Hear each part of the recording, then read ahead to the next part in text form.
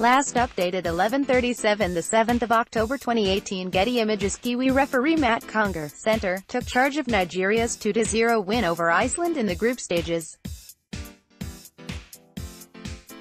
Kiwi referee Matt Conger is among FIFA's shortlist of officials who could potentially take charge of the FIFA World Cup final in Moscow on Sunday, Monday NZ time.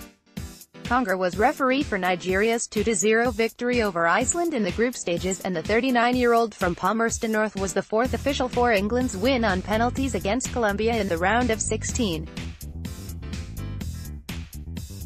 The FIFA shortlist included 12 referees from 6 continental confederations, and Andres Cunha of Uruguay has been assigned France and Belgium's semi-final, while Cüneyt Çakır of Turkey will be the man with the whistle for England and Croatia's last 4 clash.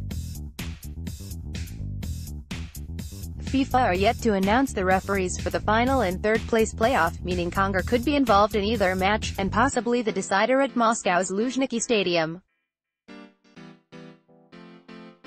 Read more, *VAR helps Kiwi ref Matt Conger *, Matt Conger off to World Cup *, stuffs World Cup semi-final picks * World Cup quarter-finals rep Conger, who is Oceania's sole representative, has previously refereed at Under-20s World Cups in 2015 and 2017, as well as the Rio Olympics in 2016.